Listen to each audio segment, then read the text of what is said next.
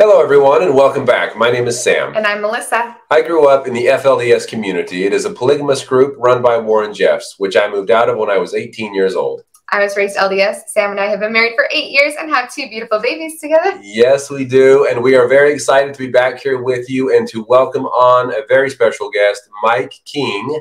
He is from the YouTube video Profiling Evil. Very interesting YouTube channel. Yes, and podcast. Yes. He also has a couple books out, Deceived, all about the Zion Society, and She Knew No Fear. And so we will put both of those books linked. He has written many other books, has done amazing work in so many things that I can't even list them all, but we are just so excited to have him and hear some of the stories about his dealings with the FLDS community. So thank you so much, Mike, for being here.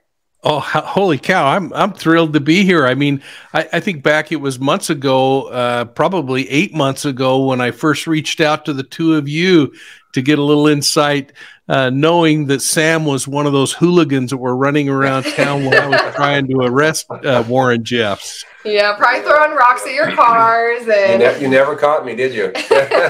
No. In fact, Sam, one of the funniest things I remember is I took my family one day into the community. We were down and driving around, and of course there's always a cadre of vehicles that would follow you back in those days, led by Willie Jessup's band of men. Yeah. And we made our way over to the far east side of town where the elk pens were and where the animals and I think some of the additional stuff that used to be in the zoo. Yeah. And we were pulled up alongside the fence, and as we were standing there, a carload of kids that were probably in their 14 to 16-year-old age range came by, and they flipped us off. So, just getting a nice warm welcome to the community. That's right. There we go. That's right. Welcome to Hilldale. Oh my wow. word! That's funny and also very surprising. We were taught that was a bad thing to do, but I guess that's how they felt about you in that moment. Well, you know, I'm not sure what prompted it, because I know I would always go down there on a regular basis under the authority of the Attorney General, and I'd stop in the store and I'd try to communicate, and I'd stop and talk to people. And of course, we're going to talk all about those kinds of things, but the reception was always very cold, and it was always very interesting to be in the community. Wow. Yeah. Well, we can't wait to get into this and see kind of what your experience was like. And I can share some of my thoughts on maybe why your experience was that way. But let's kind of start at the beginning. What is it that, well, first of all, could you tell our viewers a little bit about what your YouTube channel is about? Oh, thanks. Evil? Yeah. Profiling Evil. We actually, during the original days of COVID, I think my children over the course of my lifetime have gotten so tired of hearing old cop stories that they suggested that maybe I ought to just get on YouTube one night and yammer for a minute and talk about some case that I handled. And I'll be darned, we got on, and it somehow resonated with people. We've now grown to 130,000 subscribers, and wow. and we're breaking the 10 million view mark, and it's wow. just that's amazing. Been an amazing experience. But what Profiling Evil is meant to do, there's a lot of true crime channels out there, and a lot of people who are speculating with no understanding of the investigative process, and a lot of times the opinions expressed are really opinionated and really off track. And so what I try to do is spend a little more time talking about the criminal investigative process and helping people to understand a little more of what the pros and cons are to many of the things that they're jumping to conclusions on, in hopes, because I believe people are really intelligent, that they'll look at these things a little differently and maybe a little more patiently as they wait for criminal cases to unfold. So that's kind of what we're all about, is training, educating, and entertaining a little bit. That's awesome. Yeah, it's so easy. outsiders, or if you don't have any idea of the process that it takes. It's very easy to pass judgment. And we even see that, you know, when even just talking about the FLDS, you know, just bringing attention can help bring a lot of compassion. Along with awareness, it's much easier to have compassion for those communities, for the law enforcement, for everybody when you have that side of the story. So, and for those of us that really feel there are some people in danger, like yourself and us now, yes, sharing this information or trying to confront certain people may cause a lot of enemies, but we do it for the few people that it will help, right? You know, you're exactly right. And you think about your own experience, Sam, it takes an incredible amount of confidence to, after you have consumed, drank the Kool-Aid, consumed an ideology, to discover that there are pieces and parts of it that are broken and really destructive. And it's a real unique individual that can say, I'm going to change the swim lane I'm in and go a different direction because I now understand how wrong I was. And we, you know, we saw it early on when I was investigating cases like daycare providers who hurt or injured children in the daycare that they were in charge of. Parents who would go to the defense of that daycare provider, because if they didn't, it meant that they put their child in harm's way. And that was just too big of a step for those parents to take. And we see the same thing, especially when it comes to cult behaviors. And cult is not a negative term. There are destructive cults and there are cults that are not destructive. But we have that same thing as people come to understand the destructive nature of a cult. If they've invested their whole life, brought their children like your mom and dad into it, or have invested everything they have financially, man, that is a big challenge to say, I was wrong and I put a whole bunch of people at risk. Yes. Well, and we've talked before about Sam's father. You know, at this point, he's 84 years old.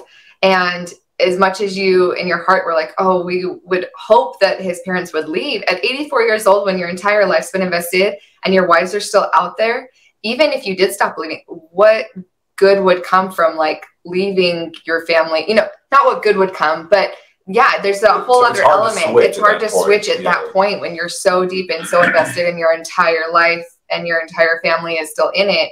I can't even imagine if that would even be a possibility at this point. Even if you did stop believing it, would you back out at that point? Yeah, absolutely. And you know, I knew your dad. Of course, I don't know him today, but I knew him back then. It was always an adversarial role whenever I came to Dodge. And but again, imagine for them, your folks, as they come to the realities of some of the things that Warren did, for instance, or if they're even questioning the belief system, how hard that would be, knowing that you brought in, I can't even remember, Sam, 30 siblings or something. Is that? Yeah. 35. Yes. Yeah. Imagine how you two feel about those two little tykes running around your house if you let them astray in some way. Imagine that times 35. Yeah, I can't even imagine. It's tough, and I was one of the, I guess you could say, lucky ones that got out at a younger age, at 18. But some of these men and women, I mean, they span their whole adult lives. I mean, up into the 60s and 70s and 80s in this, and believing and teaching people about this. And at that point, even if they find out that something is wrong, to accept that they had been wrong their entire life, or, you know, a good part of their life, it's just, I can't imagine how difficult that would be for them. Yeah. And real quick, I do want to do a shout out. Starting on Thanksgiving, we are going to be doing a fundraiser. You'll be able to see the donation button below for Holding Out Help. And that's an organization that when people do leave polygamous groups, they can go there. So no matter what age, if you are leaving or if you're watching this and you're in transition of leaving an FLDS or any polygamous community. You can reach out to them, and they help people be able to gain educations, have support to be able to find jobs and those type of things. So that is our Christmas cause. So anybody's interested in donating to that cause, there will be links below on this video. Yes, and thank you all in advance. Well, you know, and I got to just say, I'll be one of those donating. Folks, think about how difficult it would be at a young age, especially your teenage years, to go and step out and get a place to live and try to trust a community that you'd spent your whole life being told was evil and was your pathway to hell. And anything that can be done to help, I just applaud you too. And thanks for doing it, because there's a lot of folks who stay because they don't know how to leave. Yes, very, very true, especially the women, especially, or those that don't have family members already out. Very, very challenging. So, yeah. So thank you. And I guess my first question for you, Mike, well, I mean, other than a little bit about your podcast, is what were your career positions that initially got you involved with the FLDS community? Well, yeah, so I'm kind of an old guy now, and back in 1979, I started as a police officer, and by the mid 80s, I had accepted a job in the county attorney's office as an investigator. I was working up in the Ogden area, so it was the Weber County Attorney's Office. And one particular day, I walked into the office. I was living the police officer's dream. I was running an undercover sting task force that was buying stolen cars, and we were working our way up the chain into chop shops and other kinds of things. Wow! And I walked into the county attorney's office, and the receptionist there said, "Hey, I need you to talk to this woman who's been waiting for an hour for an investigator." So I was the last person they wanted to choose to do this, but they said, "Can you just talk to her for a moment, find out what she's got, and then we'll refer it over to some of the other investigators in the office." So I approached her, and just a beautiful 23-year-old woman. She stood and very confidently shook my hand, and she said, "I'm involved in a cult that's sexually abusing children. Do you have a minute to talk to me?" And, you know, you think about how just that statement that I just made impacts you. I'm trying to act like I hear this every single day, but that launched me into an investigation that is what the book Deceived is about. And I do want to mention, if people buy that book, Deceived, I don't get any of the proceeds. We're using all the money from Deceived to actually build a new children's advocacy center, a place where children can go and get medical and forensic investigative support. They can be prepared for court. They can get put into foster care and all kinds of things. Oh, amazing. But this case ended up consuming the next 3 years of my life, and we ultimately were able to, with 70 police officers, raid this compound and take 32 children and get them into protective custody. Eventually, 12 individuals were convicted of serious sexual crimes against children. In fact, on the Dr. Phil show, I met the children 30 years after this event. First time I'd met them since they were little kids. And it was a very emotional moment for me. And I said to Dr. Phil, I said, you know, these children endured more than 4,000 rapes during their lifetime. And the girls stepped up on the show and said, double it. And so to give you a feel of how horrendous that was. Well, that kind of propelled me into the cult world. And I was sent and started some connections with the FBI, was ultimately trained as a criminal profiler, and started looking at serial predators, primarily in cult settings. It was about that time in the early 90s. If you wouldn't remember this, but if you looked it up historically, there was a period that was kind of affectionately called the Satanic Panic era, and everybody believed that Satan was involved in every abuse that happened. Well, the Utah legislature took it serious enough that they actually committed a huge amount of money and put together a task force to go out and look at all allegations of ritualistic abuse, and so I ended up leading that group, and for a number of years that took me to every polygamous community in the state of Utah, as well as those closed societies. And I want to kind of separate them, because it wasn't an assault on polygamy, it was an assault on the closed society and that mentality that occurs in those. And that eventually had me down in Colorado City, Hilldale on a regular basis. Wow. Oh my goodness. I'm like tearing up. You were right in the middle of all of this, then, it sounds like. And, yeah. And yes, I was. And of course, we'll kind of focus on the FLDS because that's where I'm from. But you say that you went to all, or at least a lot of the polygamous groups. Now, that's a lot, isn't it, in Utah? Yeah, it's pretty amazing. The largest concentration of groups living a plural lifestyle are in the Utah area, as many people know. And folks, don't get wrapped around the axles about whether this was an LDS church thing or a polygamous thing. Polygamy started and was banned back in the 1800s, the late 1800s.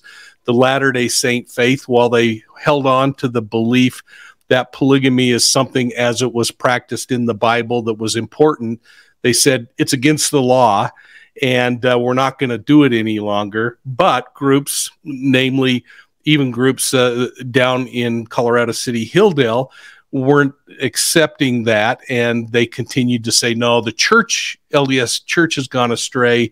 We're going to stick with the doctrine as God intended. Right. And so they continued to practice that and led it down that path. Yeah. And with all that rambling, I kind of forgot what the question was, Melissa. No, so. just the number of polygamous groups in Utah. There was a lot. Yeah, there are a batch of them. And we had started a program in the Attorney General's office called Safe at Home. And we used that Safe at Home program as a way to go to the polygamous leaders in every community throughout the state and say, listen, we just want to instruct your people of what they can do if they're ever feeling threatened, if they're being sexually abused.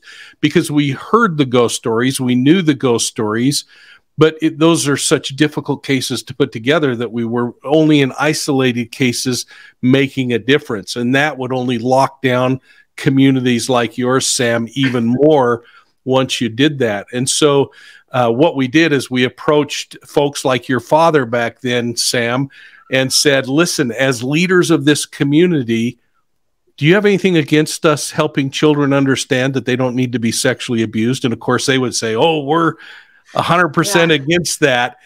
And then we would set up town halls where we'd come into town and we'd instruct. The downside of that was it was always a canned, prepared group of people who came in, accepted the instruction, said there's no problem, and then sent us on our way. And we were not able to get to the people that really needed to report things. And because of the control, as you've talked about on your show many times, and I think, Sam, we've even talked about individually, it was next to impossible for people to have a way to report out without being discovered from the internal mechanisms. Oh, yes. Very, very difficult to especially for the women to reach out in any way. And so I wanted to kind of go back to the beginning of your FLDS experiences. And do you remember the first time showing up to the Hilldale or Colorado City community? And if so, what was your first experience like? Well, the first time was a meeting in the mayor's office in that little tan building in Hilldale. I know it well. I know it well. Yeah, just north of what now is Willie Jessup's Bandit Inn, and and there we met with city officials and church leaders to talk, which is one and the same back in those days, to talk about the concept and basically start this chess match of this is really important information. There's no way you would tell us no, is there? And of course, them moving their chess piece saying, no, we're absolutely against anything abhorrent like that, and we'll make it available, and then setting up meetings.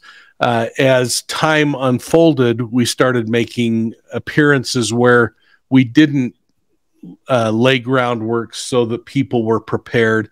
And as upsetting as that was to many of the leaders in town, it was a way for us to start ingesting and kind of getting little burrs under the saddle of the organizational leadership in the community, and let people know one-on-one that there were avenues available to report if you needed to.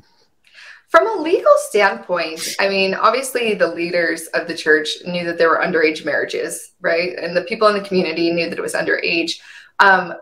Is that something that coming in, you kind of had to explain to them, like, this is also considered child abuse?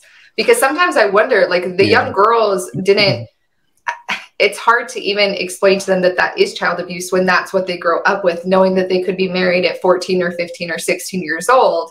So to even understand the basis of that's abuse, is that something that had to be like confronted with everyone, or did they know and they were trying to hide that portion of it?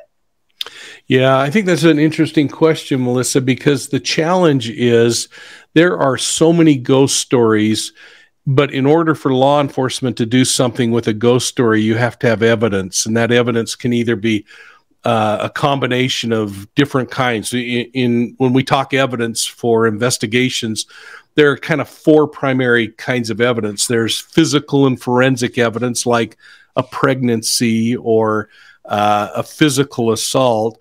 There's eyewitness testimony. I saw so-and-so in a relationship with such and such a person. You have confession, which you never were going to get in that community, where people say, yeah, I did it. And then you have, let's see, forensic. And then you have this thing called circumstantial evidence, which is the A plus B always equals C kind of a thought of this child had a spiritual wedding to this adult and had a baby, and if we could have tested that baby and recovered DNA, we would be able to forensically tie them. Those circumstantial cases become incredibly powerful. And when we look at criminal cases, you have to do it based on a combination, not just one thing. So somebody saying, I was given up as a child bride and I didn't want to do it, but I did it, is not as powerful as circumstantially tying a bunch of things together. Then what we did later is we started adding behavioral evidence to help supplant much of that. So it's really frustrating for the public because they hear a ghost story and they want immediate damages assessed. And you can't do it. You got to follow the law. And even saying that this child was given up in and I don't care what people say, a 14-year-old is still a child, in my opinion. This child given up in a spiritual wedding, there's not a physical document. There's a spiritual document, maybe even a notation if you could ever get to the sacred records of the church. But it's still a child, and unless you can forensically tie that child's baby, for instance, to an adult, then all you have are ghost stories. And there were a batch of ghost stories in Colorado City, Hilldale. I can only imagine. I even knew some. So another challenge you had, which you can share your thoughts on this, was, I don't know if you ever tried this or not, but to try to get someone undercover in the community would have been impossible, right? Is that something you tried to do? No chance at all. The best we had were people like the Washington County Sheriff's Office deputies who were kind of accepted because they'd been there generationally. A UPS driver, maybe, but outside of that, a visiting doctor coming in. Then you had challenges of, it wasn't HIPAA back in those days, but still patient-physician protections. So, and as you well know, you didn't move into that neighborhood and plop up a new mailbox in front of your house and have anyone come over with cookies. Oh, no, not at all. It's sorry, just a side funny story here. You mentioned the UPS drivers. Believe it or not, even though we look at them as quote unquote bad people because they're wearing their brown shorts and their brown t-shirts, so they're showing way too much skin for our community. Way too much. However, those UPS drivers got some prayers sent their way.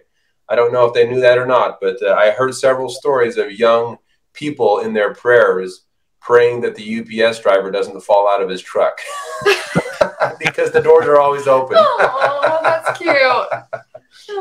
So anyway, just a funny story about that. But you know, and let me just ask you. I mean, I am having flashbacks of driving through town. If I pulled up alongside you as you were walking down the street, what would our conversation consist of? Me running as fast as I can. Yeah, I mean, it's like you talk about the ultimate boogeyman because he also represents a carnal world. Yep. It just isn't going to happen, in my opinion.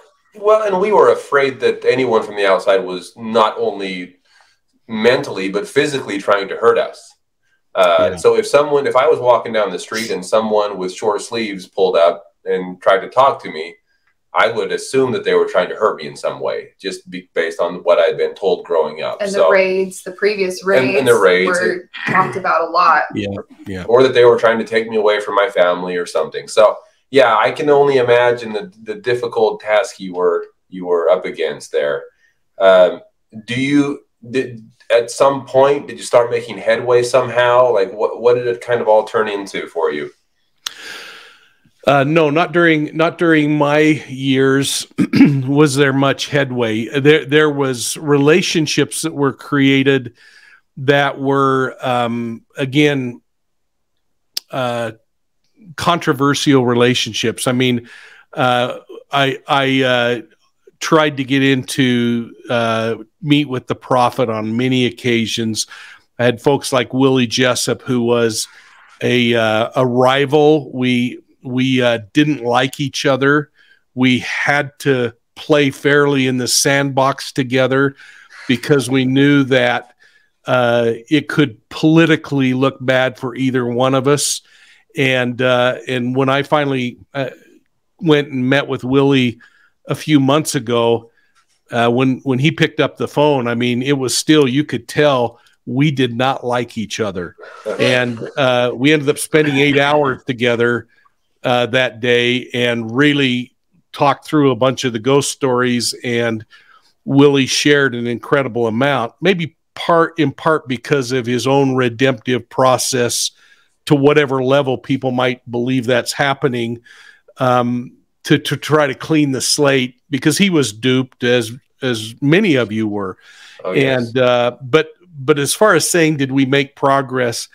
No, we accomplished goals like getting safe at home programs introduced into the community, getting chances to talk to select groups that would show up. But to use a term that you might be very familiar with down there, an old farming term I learned from my grandfather, we weren't getting the water to the end of the row to the people that needed it.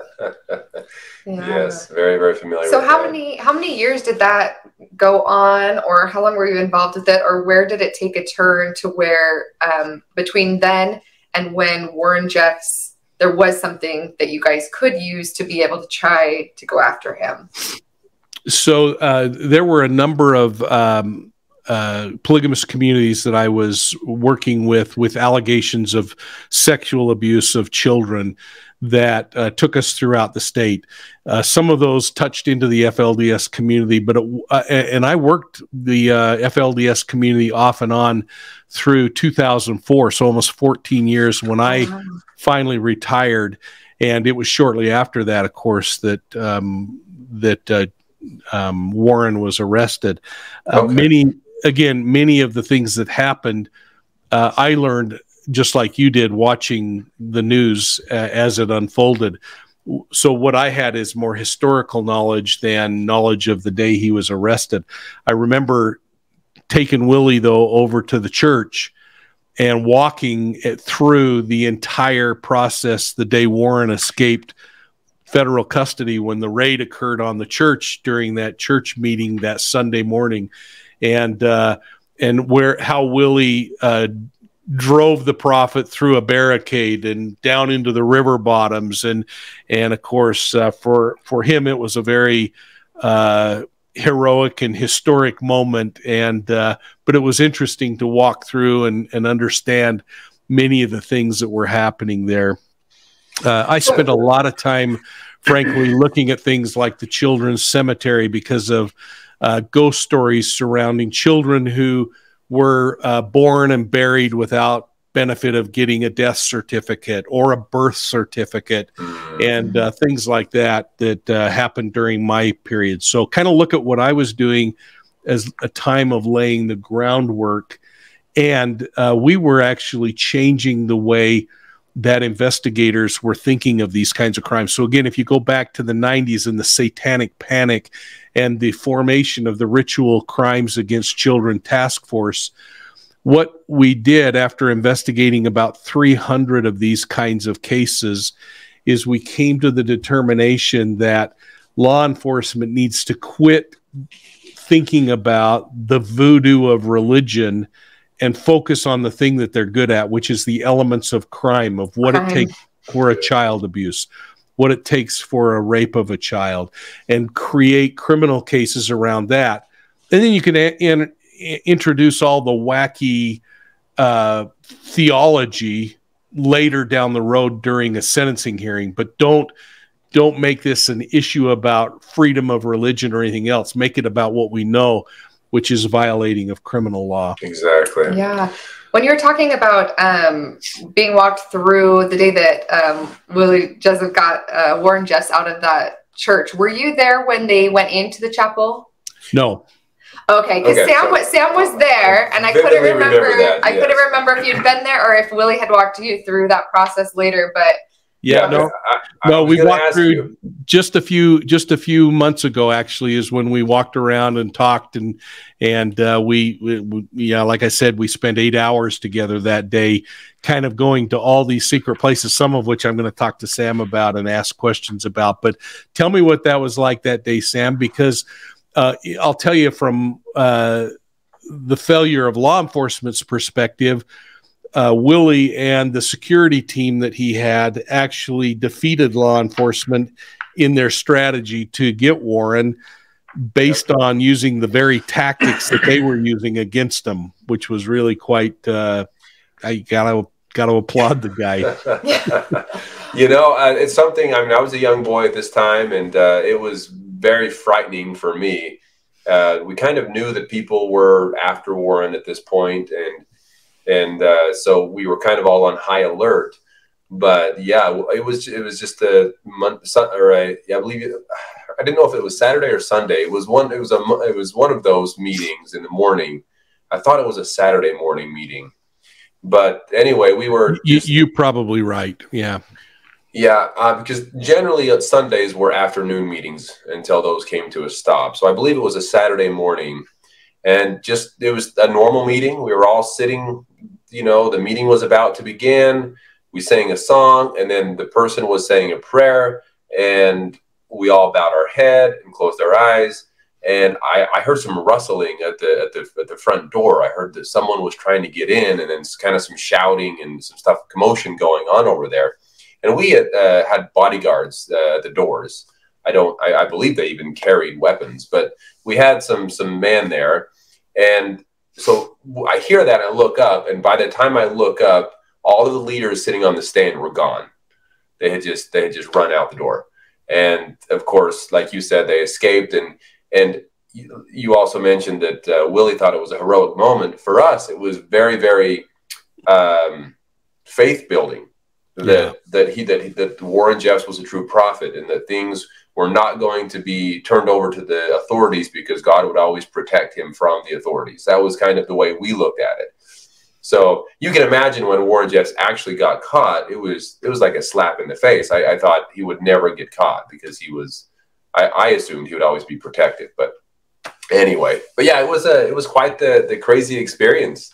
Was it the FBI or was it someone else that came that day? There were a host of federal agents, including Marshals Service. Yeah. Okay, I wasn't sure who it was, but I just knew that he got away and somehow escaped law enforcement. So yeah, and isn't that interesting how these leaders take any kind of a situation and they'll either put the failures on the backs of the members for not being faithful enough, yeah, or they'll put the escape on to further enhance that God is 100% behind this person and led them through their own Red Sea. You know, it just is incredible to me. But boy, oh boy, when there's failures, you poor people that didn't pray hard enough are all responsible. Didn't pray hard enough, or just aren't worthy, aren't good enough, aren't prepared for God to protect you or to help the leaders or whatever. So it's very easy to blame the members. You're correct. You're correct. Yeah. And that's the kind of rhetoric that even still now, even the revelations that have come out this year from Warren in prison. And we had a member who just recently left that sent us all the most recent ones. So we have like these original copies, and it's still the same rhetoric of, you know, okay, you guys have all been being wicked, and so now you have to be better and better and better. And the rules are getting just more and more and more intense. And right when you think that it can't get any more intense, you're like, how do you even control them anymore? Like, you're controlling what they eat, what they can and cannot. I mean, down to like whether or not they can drink milk, and like normal fruits and onions, and just down to the tiniest thing. And then they still find ways to try to get even more control, to blame them for, you know, Warren just still not being released from prison. Yeah, they're still blaming the members that Warren hasn't been released yet. And it's still being prophesied that he will be released soon. And only the most faithful members will know where he is. Was in one of the recent ones. And so it just continues. A lot of crazy stuff coming up for sure. So we're just hoping that we can share this information and help anyone that hears it.